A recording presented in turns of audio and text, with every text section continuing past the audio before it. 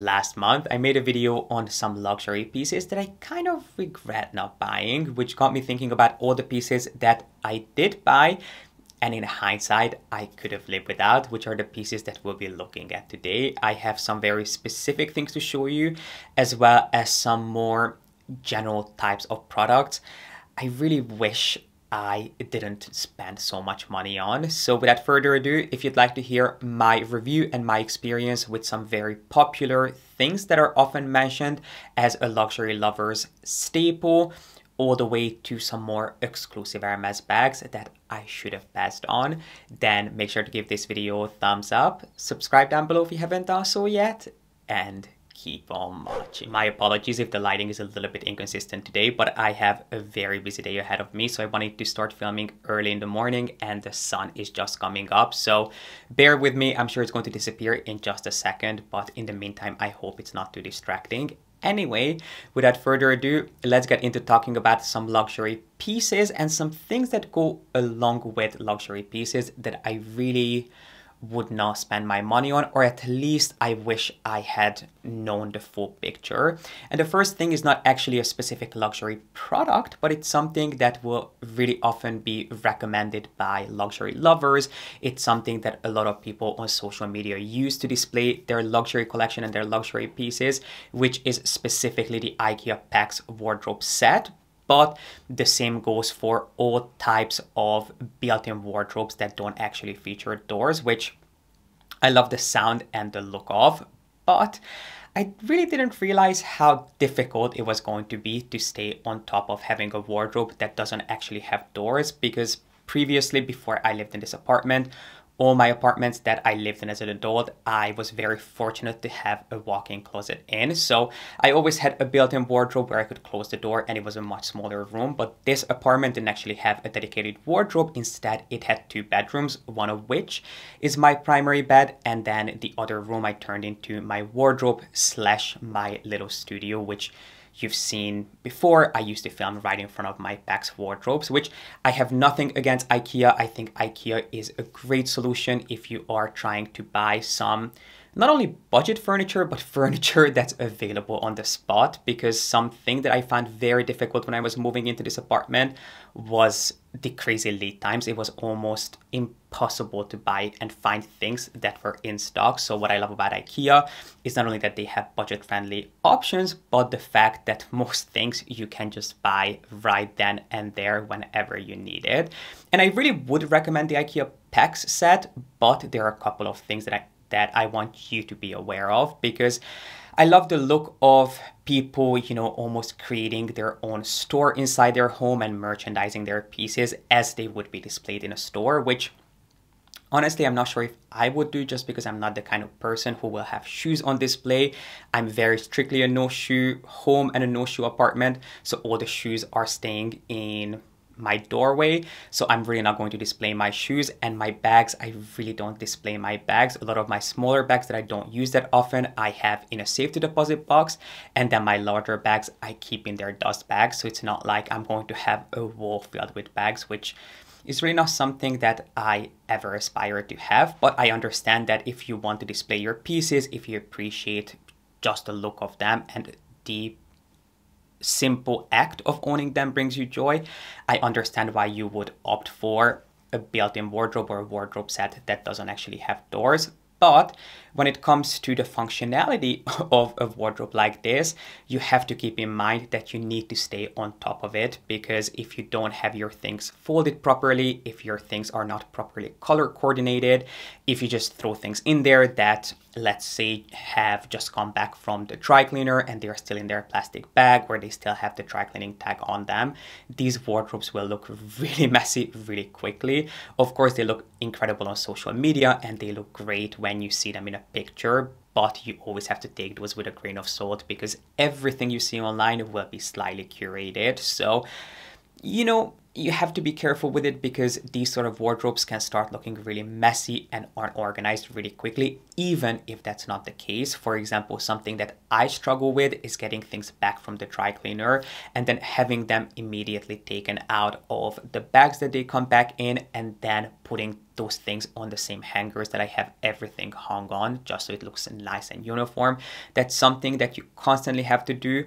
And then another thing to keep in mind is that your things will get dusty a lot quicker, even if you have no dust in your home, if you have pets. I mean, I clean on a very regular basis. I pride myself on being extremely clean, but even my things get dusty, and especially having Pi, who sheds a lot, every single one of my pieces are covered in his fur. It doesn't matter which shelf they are on, how nicely and tightly they are folded, they will be covered in pet hair, in dust, and just everything that surrounds us in the air. So that is another thing for you to keep in mind, that these things you need to stay on top of. So what I'm going to do with my Pax wardrobe set is I'm actually going to hire a carpenter to create custom doors so I can close them off, because I do love the system itself. I love the organization element of it, and I would still recommend the Pax wardrobe set.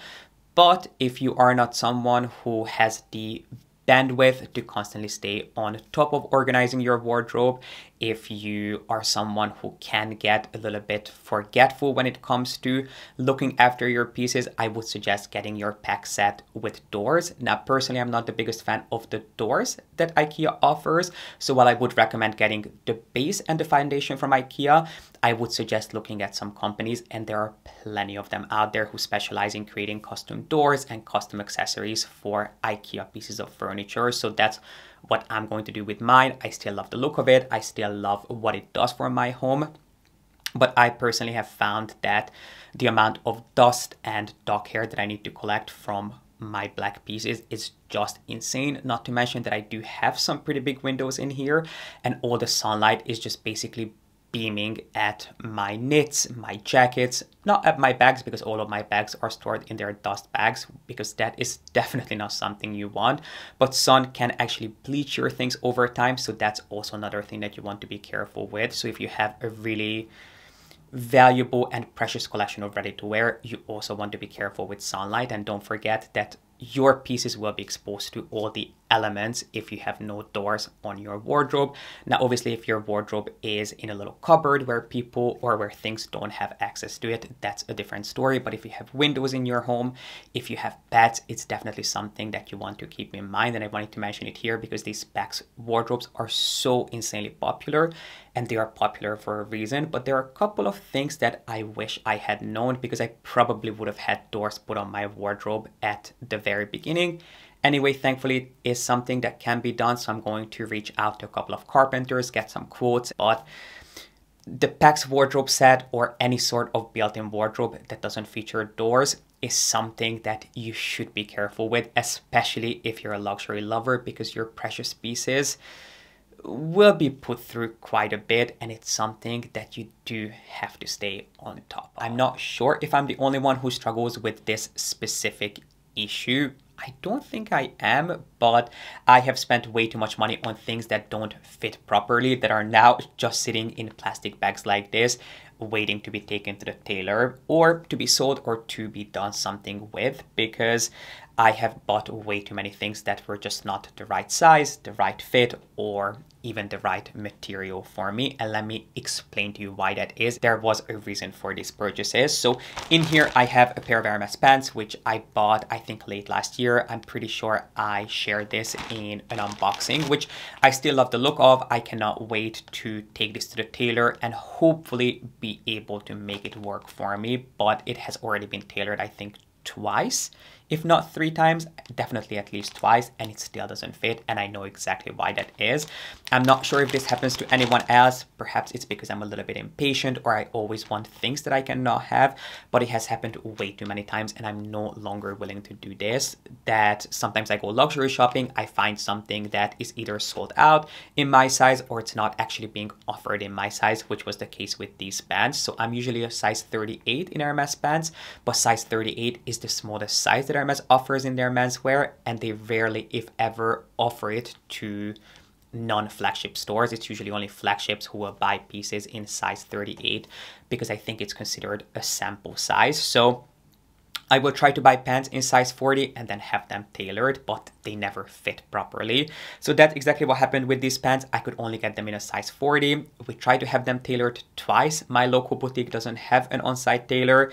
They work with someone locally, but not someone who is actually at the store. So my poor advisor was trying to have this pinned on me and we just couldn't make it work. They really tried their best, but it's still a pair of pants that doesn't fit properly, and this has happened to me way too many times. I bought things because they were the very last one in stock, or because it was a more, not necessarily exclusive piece, but it was a more unique piece that there wasn't any more out there, which I am not willing to do at this point. Something quite similar happened at Chanel at the end of last year. I'm pretty sure I vlogged that experience. I went to Chanel just around the holiday season and I was shown this.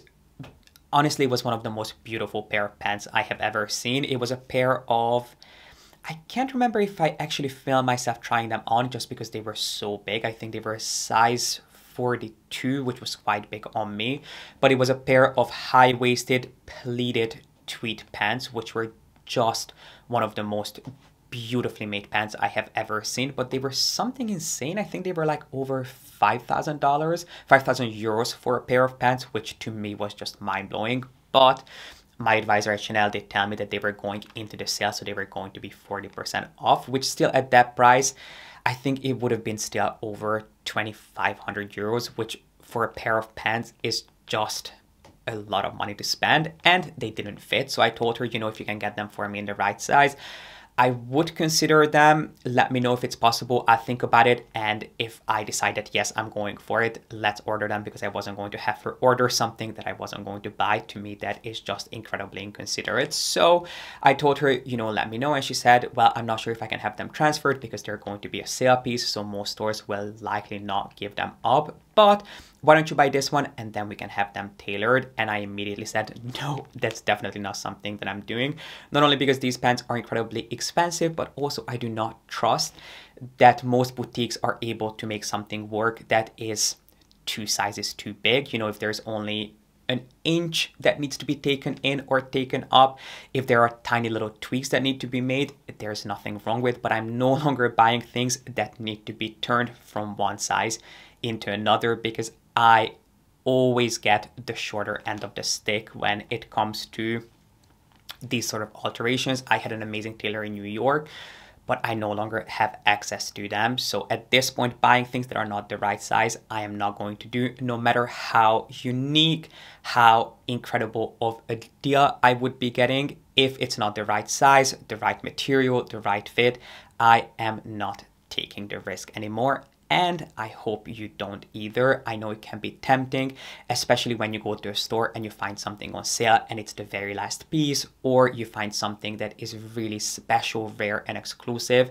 and you get it offered. If it's not the right size, don't do it. I know that FOMO can be hard to resist, but it is simply not worth the money, because these are the kind of things that will just end up sitting on the floor of your wardrobe unless you take them to a tailor. And even if you do, it's not guaranteed that they'll be able to make them work. The next range of products that I was going to tell you about is branded t-shirts, or t-shirts with any sort of emblem or writing or graphics on them. Those are things that I went through a phase of spending way too much money on. I would say that there isn't a single luxury brand out there, or at least a luxury brand that I often talk about on here, that I haven't bought a t-shirt from. If you've been with me since the very beginning of my channel, you'll remember that all I ever wore was branded t-shirts. But let's be honest, most of my videos, or at least at the very beginning of my channel, I started filming during 2019, I think is when I started my channel, but I started doing fashion videos in 2020, and most of us spent every single day at home. So that was another reason for that. Anyway, I digress. The point here is that I spent way too much money on branded t-shirts, which are not things that I would ever reach for at this point. I don't even wear them to the gym or even to bed. Most of them I just have, well, a lot of them I actually had donated, or I had them recycled when I was moving, and some I still have. I have these sort of not trunks, but these storage boxes on top of my wardrobe. Anyway, I did want to show you this piece here, which I bought from Dior a couple of years ago, which I still really like the look of. I love the message. It says we should all be feminist. Obviously, Dior has quite a few of these sort of printed t-shirts. They offer this one, and then they also have one that says Shoddy your aid. And this is not only a great example of the kind of t-shirts that I'm no longer buying, but it's a good case in point to show you how not dirty, but just kind of how dusty and messy looking t-shirts can get that you have stored in an open wardrobe, because this is covered in dust, even though it's not something that I have worn in a really long time. I know I had this dry cleaned before I put it away, but since it's been sitting on my shelf, and I think it was actually at the bottom of the pile, I just pulled this out from the bottom of my t-shirt pile, so it's not even something that was on top of things, but it's still covered in dust, and I can see Pi's hair all over it. So it's a good way to show you that things do get quite messy if you have them stored in an open style wardrobe. Anyway, branded t-shirts or t-shirts with any sort of graphics or prints on them are not something that I will spend money on at this point. I would much rather put my money towards a simple black or navy or white t-shirt that I still get from designer brands. You know, I do love my designer t-shirts. I did a video last year comparing some of my favorite t-shirts from different price ranges.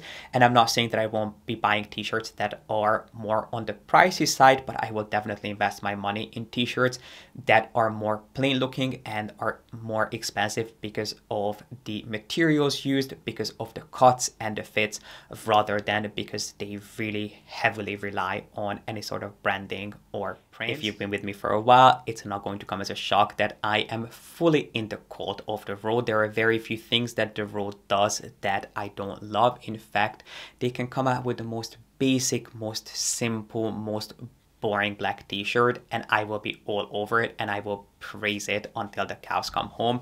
There is something about the Rose aesthetic that I just love, and I'm very much aware of how biased I am towards the brand, but it is what it is. But that doesn't mean that I'm happy with every single one of my purchases. I mean, to be really honest, there isn't a single piece here that I don't love the look or the idea of, but in reality and in practice, I feel like I could have spent my money elsewhere. Anyway, let's start with something that is really quite special. I'm not sure how many of you know about this, but the Road does actually have a really small range of perfume oils. These are boutique exclusive, meaning that you have to go to London, New York, or LA to one of the Rose's very own flagships to be able to pick up one of their fragrance oils, which are made in really small batches. They are made by, I think it's a New York based perfume house who makes it for them. And they are a really beautiful range of fragrance oils. They have 3 of them. They have one that's called R, O, and W. I have W, which is a really, really beautiful, really rich, deep, dark scent. I mean, if you love something light, something really happy and joyful, you are going to hate this. This smells like an old, dusty, musky church, which apparently is what I would like to smell like. It is definitely one of the most unique scents that I own. If you didn't know this, I used to work in fragrance development, so I do have a little bit of insight into the sort of the behind the scenes of fragrance development. Now, I have never worked on fragrance oils.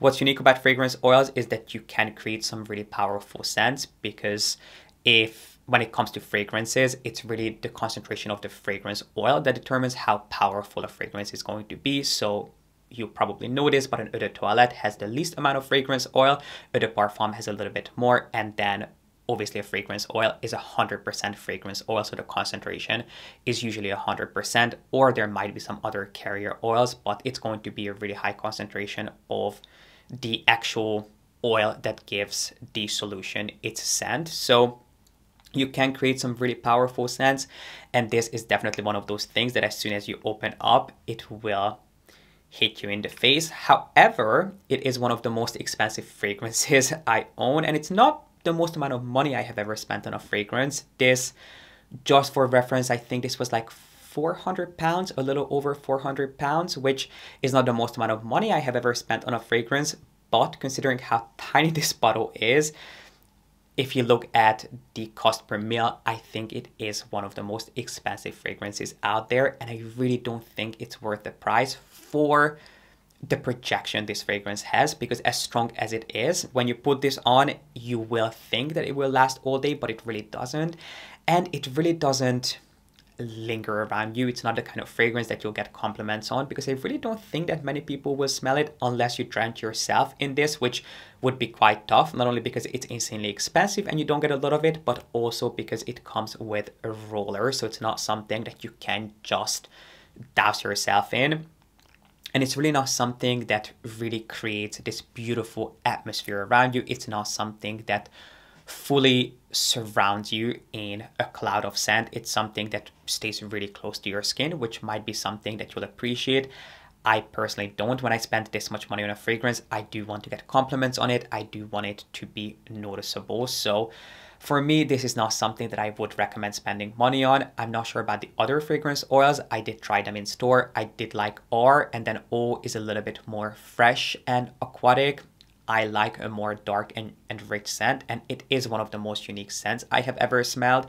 There is something really quite unrefined and raw about it in the best way possible. I'm saying this as a compliment. It is really, really special, but I just really don't think it's worth the price for the impact that it will give you. If you're looking for a fragrance that is in a similar vein, it's definitely not identical to this. I would not call it a dupe, but I'm pretty sure that if you like this, you love Frederic Maas Moon, which is not any less expensive than this. It's in the same price range, but you do get a lot more liquid for your money, and one spritz will last all day. I mean, that is a fragrance that will enter a room before you do. So I would personally much rather spend the money on that than on this particular scent, because as fun, as cute, and as quirky as it is, I just really don't think it's worth your hard-earned money. And again, it is a pain to get unless you live in London, LA, or New York, because it's not something that you can get online or get from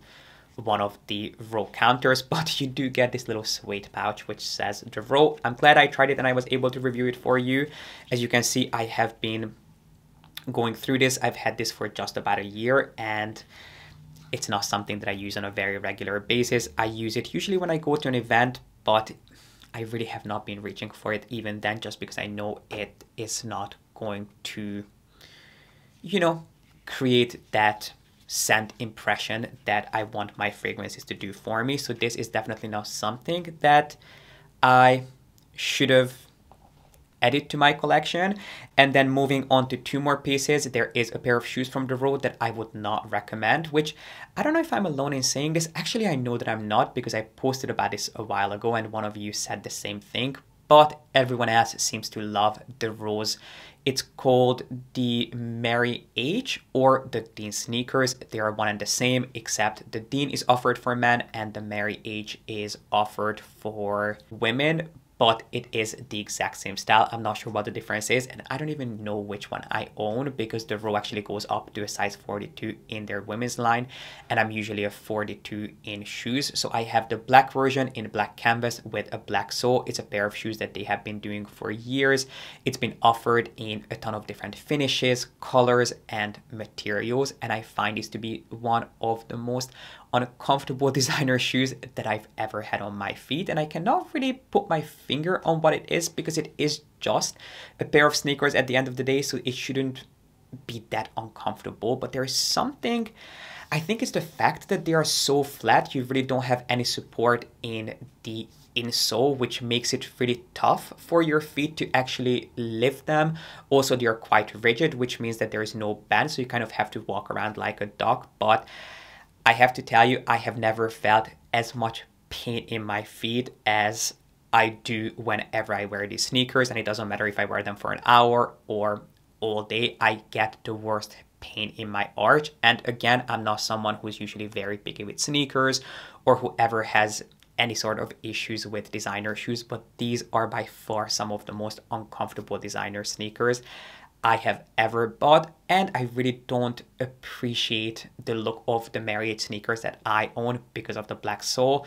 It doesn't have anything to do with the row. It was just my personal mistake buying them in all black, but because I wear so much black, I actually like to add just a little bit of white into my outfit with my shoes, and whether that's the entire shoe or just the sole of the shoe, it doesn't matter. But I do think that having a little bit of a lighter color at the bottom of your outfit will help to lift you and make your outfit a little bit lighter. And these shoes do come in a mix of black and white, which if I was to buy them again, that's probably what I would go for, but I really wouldn't, just because they're so uncomfortable. And it's so funny because anytime I go to the row, they always suggest that I try these shoes on whenever I'm trying on a pair of pants and I ask for a pair of shoes or I ask for the Rose recommendations. They always say, have you tried the Dean sneakers? Have you tried the Marriott sneakers? We all have and love them. And I'm like, yes, I have tried them. Yes, I do own them. And they are some of the worst shoes that are out there. So if you have ever tried these shoes, let me know in the comment section. And if you have not, I would really not recommend that you do so. And before we move on to Hermes, I did want to give you a little update on my The Row banana bag, which I think is one of The Row's most iconic and most popular bags. I think it is the first bag from The Row that really took off before the Margot became the next big thing. It is an incredibly popular and hard to get bag. There is a reason for it. I have an entire dedicated deep dive on the banana bag. So if there's anything you would like to know about this bag, from the sizing through the styling all the way to the pricing, I will make sure to have my review linked up here for you, because I do stand by everything that I said in that original review of mine. But I do want to give you an update because I feel like anytime I reach for this bag, I have been wishing that it was just a tiny bit bigger. Now it does come in 2 different sizes in leather, and there is an additional size in nylon, which I have been seeing the larger size back in stock. You know, when it comes to The Row, it's quite hard to predict when and if things will be in stock, but I have been seeing it come back in stock online at a few different places in the larger size. I also considered buying this in the suede version just because when it comes to this smooth calfskin finish, I always wish that it was either a little bit more slouchy on me and a little bit more relaxed looking, or I wish it was a little bit bigger. And while I still love the idea and the design of this piece, I have been torn. I do wish I had gone for the larger size because I think I would be able to carry it just a little bit more often. And I do think that in the summer, it's going to be a little bit easier for me to use because I'll be able to carry this to the gym, because when I go to the gym in the summer, I don't need a change of clothes with me. I usually just wear my shorts to the gym. I come back home and I take a shower here. But when I go to the gym in the winter, obviously I wear long pants on my way there, and then I need to change at the gym into shorts. And if I put my shorts in here, my water bottle will not fit. If I put my water bottle in here, something else will have to come out. So you do have to compromise and negotiate for space when it comes to this smaller size. And when I want to wear it with a more formal outfit, it is just not the perfect shade of black. Even though it's black, it does have kind of a grayish charcoal hue to it. So sometimes I find that it looks kind of out of place purely because of the color, which you can easily get past if you don't wear as much black as I do, or you can opt for the suede version, which will have a much deeper, darker, and richer black hue to it. So that I don't think will be a deal breaker, but I wanted to give you a little bit of an update because I have obviously had the chance to use this bag a lot more since doing my original review, and these are basically my latest observations. I did post about this on Instagram that I was considering selling this, but I never got through all of your DMs, so I'm not sure if anyone was interested in buying it. Obviously, it's still in perfect condition, so if anyone wants to take this off my hands, I would not be against it. And if someone bought this from me, I would have no issues buying it in the larger size. But since I already have the small version, I really could not justify buying the large one too, unless I could rehome this. In the meantime, I just continue using the small version because I really do like the design, and I think I will get a little bit more use out of this in the summer. But I think, just for reference, I'm 5'11". I think perhaps getting it in suede, so it would be a little bit more slouchy, or getting it in a larger size would be a little bit more proportionate on me. Who remembers when a few years ago all the craze was the Hermes rodeos? That was at the very beginning of my channel. I remember doing dedicated videos on my rodeo collection because I used to get so many questions on them.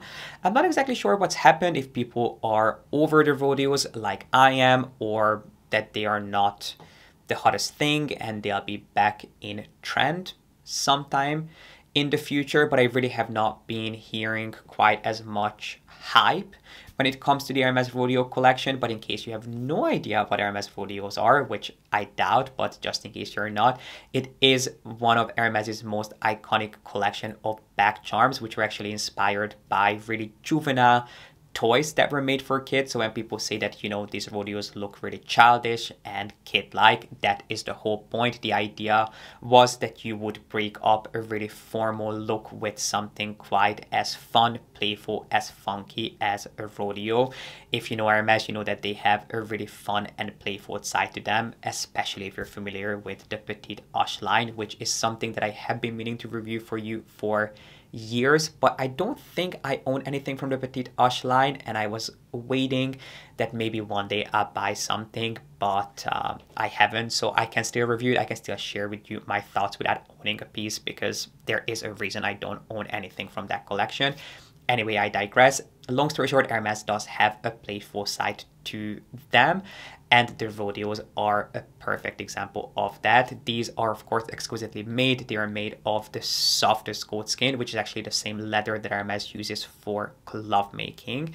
And this is a range of accessories that have grown into their whole franchise. At this point, you can pick them up not only in different colors, but 3 different sizes. PM being the smallest one, MM being medium, and GM is the largest one. They offer them in a ton of different finishes, different leathers, even in seasonal finishes. So they have turned these into little dogs and even a little Pegasus, which I'm sure you're going to be familiar with. But at this point, these are not things that I will be putting on my bags. I did go through a phase for a few years of me going crazy for rodeos. I tried to hunt it down in every single solid color, and I'm pretty sure I own most solid colors.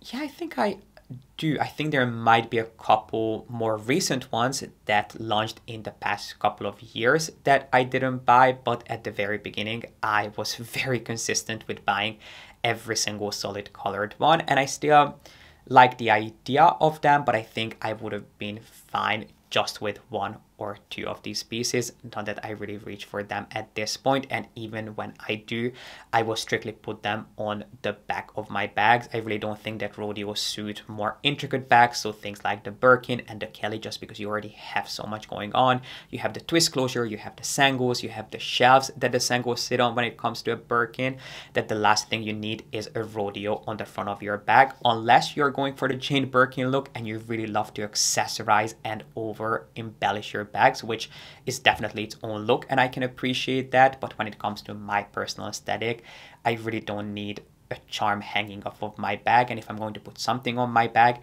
it's strictly going to go onto the back of the bag, just where there isn't already so much going on. But rodeos are definitely not something that you'll see me buying anytime soon, and the same goes for all bag charms and bag accessories, because these are really quite expensive. And at this point, considering, I mean, all the money that I spent on these rodeos, I think I could have easily bought another bag for this kind of money, and they really don't add that much value to your collection.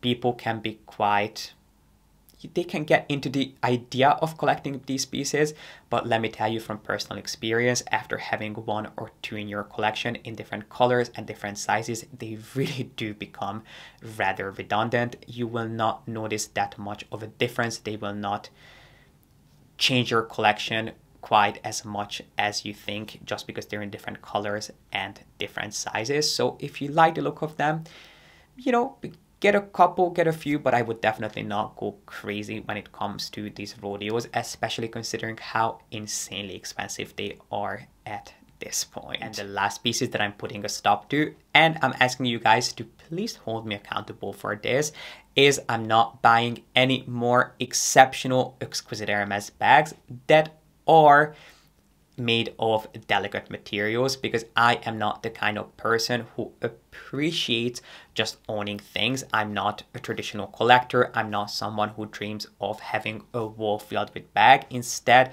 I would like to consciously curate a collection of pieces that I can actually use and enjoy. Now, I don't know about you. I know a lot of people will say that, you should just go and enjoy your pieces when it comes to a really expensive and highly delicate piece.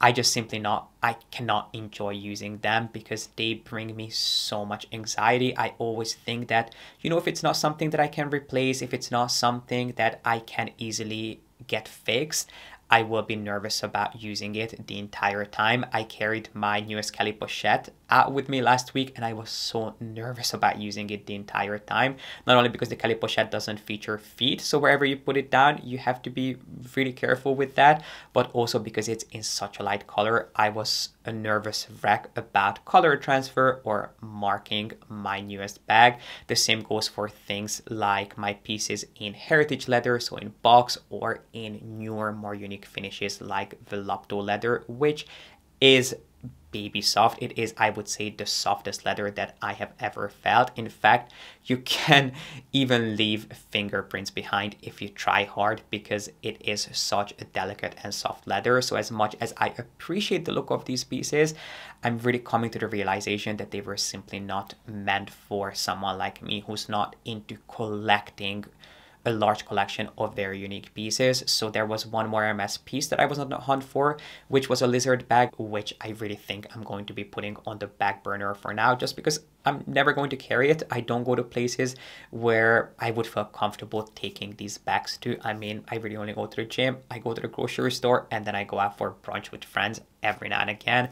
I'm not someone who is driven everywhere. I mean, even in New York, I used to take the subway and I had no issues carrying my more precious bags on the subway. Obviously, you want to be aware of your surroundings. And I'm not saying that I would get on the subway with an exotic bag at 4 a.m. in the morning. But, if I was going out with friends, I felt comfortable jumping on the subway. But that also meant that I was protected from the elements. Whereas since moving to Amsterdam, that is no longer the case. I don't really take public transport. I don't drive.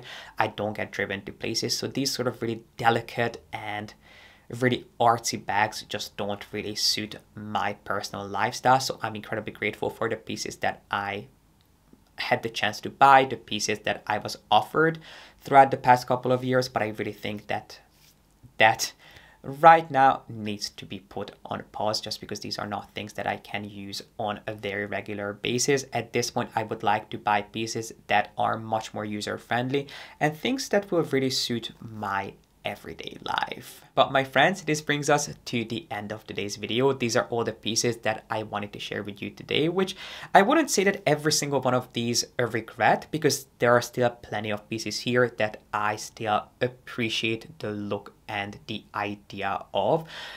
But I do think that I could have invested my money more wisely. I could have spent this money on things that I would have gotten a lot more use out of. But there are still some that I love and I wouldn't want to get rid of. There are some that I really enjoyed trying, but I wouldn't repurchase. I mean, obviously when it comes to luxury pieces, most things you wouldn't repurchase, but when it comes to a fragrance, this is definitely not something that I would feel comfortable spending my money on again. Please let me know in the comment section if there are any pieces in your collection that you wish you could return, or pieces that you still love, but perhaps it didn't work out quite as how you anticipated. I think that's the best way of putting it. Some of these things did not work as I expected. So let me know if there's any in your collection, or if there are any just straight up regrets, things that you do not want to own anymore and you wish you could just return. Please let me know in the comment section. I cannot wait to hear from you in the comment section. And while you're down there, make sure to give this video a thumbs up and subscribe if you haven't done so yet.